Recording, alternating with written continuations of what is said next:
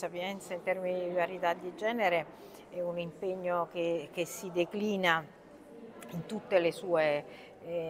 mission, quindi sulla didattica, sulla ricerca e sulla terza missione.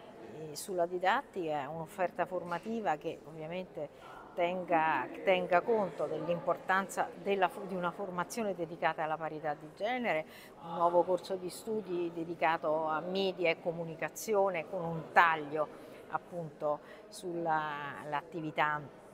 di tipo di leadership femminile, ma che veda proprio negli strumenti della comunicazione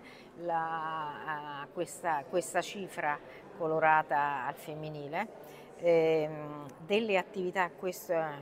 rientra non solo nella parità di genere, ma è un tema di inclusività